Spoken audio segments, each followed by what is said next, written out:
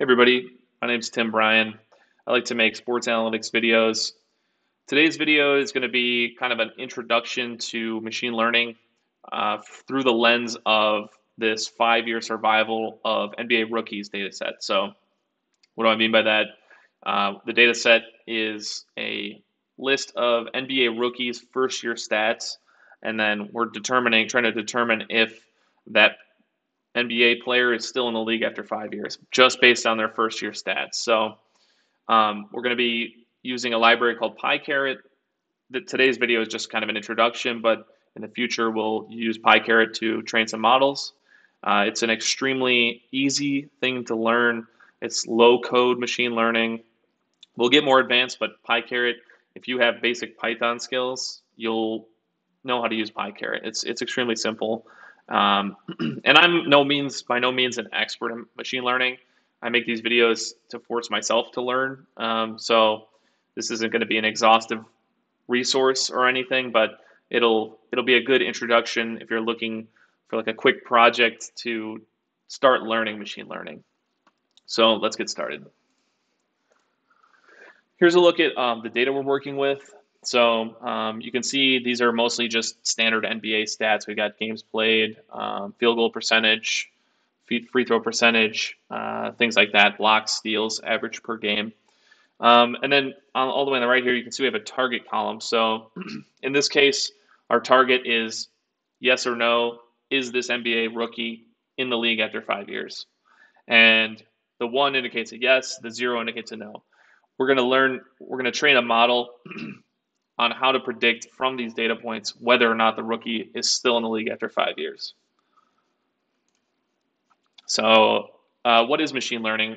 And I'm sure you hear a lot in the news now about artificial intelligence and general AI, that kind of thing. But really what machine learning is teaching a machine to recognize patterns using statistics. It's just math. That's all it is. There's different kinds of machine learning problems: classification, regression, clustering, time series. That's just a handful of them. But I bolded classification because that's what we're doing here. This data set is meant for classification. So what is classification?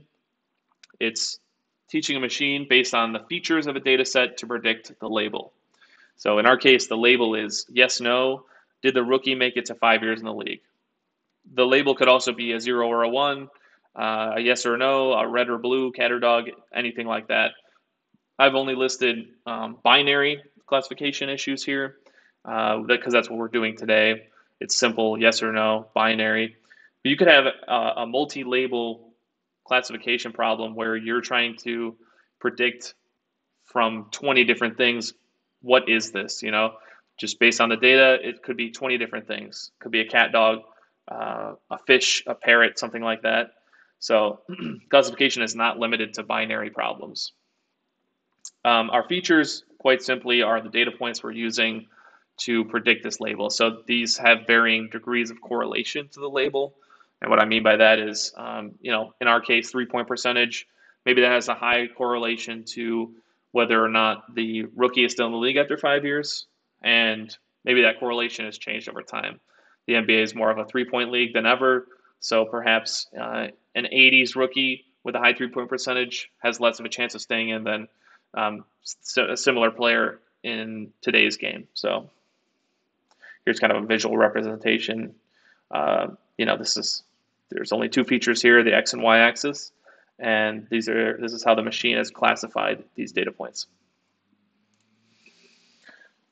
Here's my idea of what a machine learning process pipeline looks like. You start with preprocessing the data, move on to feature engineering, train, test, splits. You'll select a model, and PyCaret actually makes it very easy to select a model. With one function, you can run your data through like 20 different machine learning models. It'll tell you the most accurate one. It's pretty powerful. And then we're gonna train the model and assess it. And I've drawn this arrow signifying that it's kind of a loop here. And that's because when you get to the end, you may find I need to preprocess this differently. I need to add some more features, maybe shuffle the train test split differently. I may not like the model I've chosen, so it's kind of a repeating loop while you're trying to improve this model that you're building. All right, let's get into this. So pre-processing, everybody does it differently. It requires different, there's different requirements based on the data set. So this is a non-exhaustive list of example pre-processing techniques. So one of the biggest ones, the most common ones, is handling null values. We actually don't have to worry about this for our data set. I've got the data set off kaggle.com, which has a ton of different machine learning data sets. And the convenient thing about that is a lot of times whoever's providing this data has cleaned it already for us. Like they've gotten rid of the null values. Not always, but there's also different ways to handle null values. You could enter in a 0 for the null value. You could use the average. There's a lot of different options. So another example of a pre-processing technique is label encoding. So in our case, we don't have to worry about this. If you saw in the beginning, this target column here, it's 1 or 0, 1 indicating yes, they're still in the league after 5 years. So, but you may, when you get your data or create your data from whatever, it may not be as clean as this, but a machine can only understand numbers. If you write Python or type in a Word document, in the end, that's calculated, crunched down into 1s and 0s that the computer's reading. So we need to convert these labels to 1s or 0s. That's what label encoding is. Next, normalization. So we've got all these numbers, which, like for example, 3-point percentage. That's on a percentage scale out of 100. And then we've got data points like average minutes played. These are totally different scales. So obviously, 3-point percentage is on a percentage scale. Average minutes played is just a number. So what normalization does is it puts all of these different ranges of numbers in our features on the same scale. This may or may not help our model learn better, but if you've got wildly different scales, sometimes it can throw the model off. Because to the model, these aren't 3-point percentage numbers. These are just numbers. Machines don't understand what they're looking at least not yet. So sometimes normalization can help. Collinearity, handling collinearity. This is kind of a more complicated thing to grasp, but we may have features that influence themselves. So this could be hurting the model's ability to learn if there's collinearity between the features. So from the lens of our NBA problem here, if someone has a lot of offensive rebounds, chances are they're going to have a lot of defensive rebounds. So these are highly correlated. This may or may not help the model's learning, so we might not want to even bother handling this. It's kind of ambiguous in this case.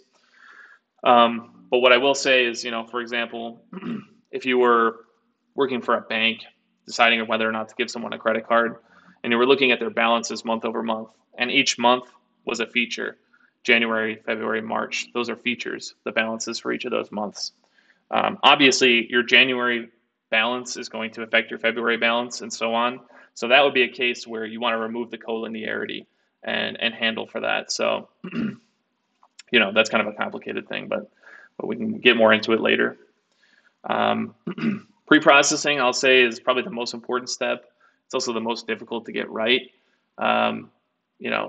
Everybody does it differently, and you're probably going to do it 5 or 6 times before you get it right. So feature engineering, this is just generating new features from our existing data set. So this can improve the model's learning.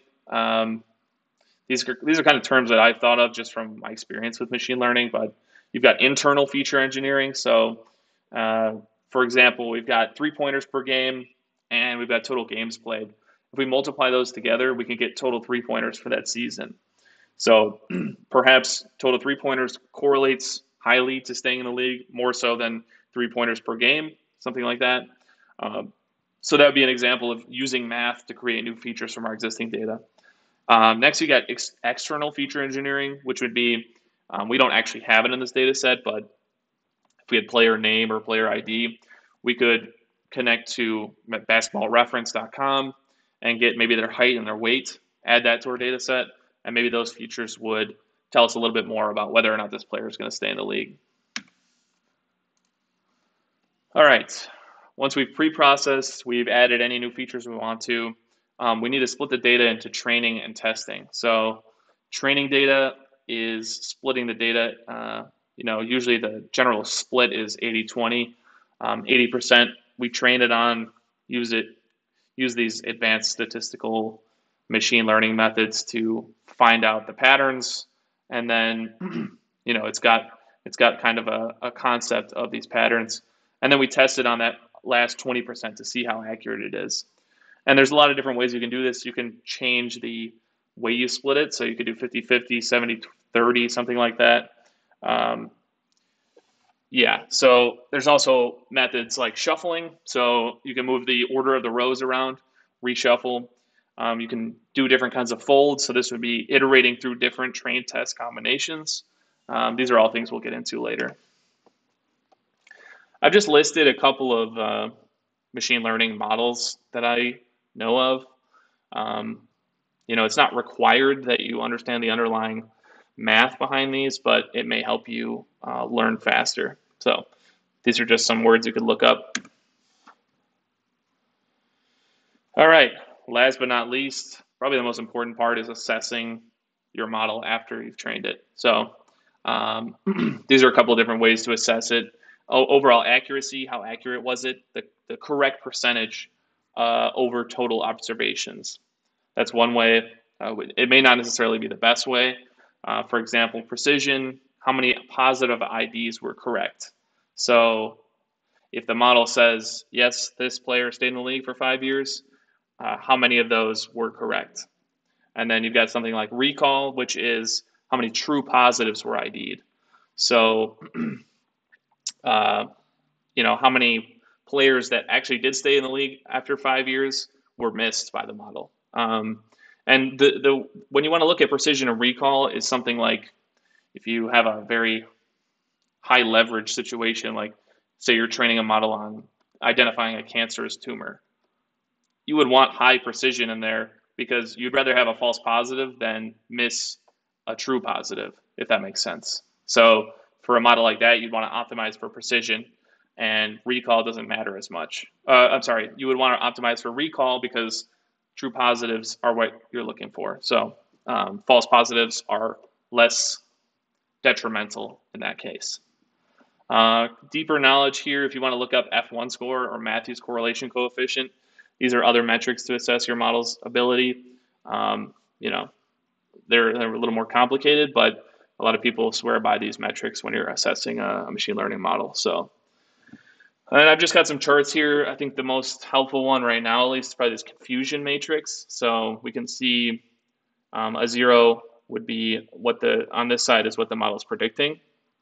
So up here, 0 was predicted, and 0 was the actual class. So these are the true negatives. 1 and 1, these are the true positives. And then this would be, it predicted a 0, but it was a 1. That's a false negative. It was a 1, and it predicted 0. That's a false positive. Did I mix those up?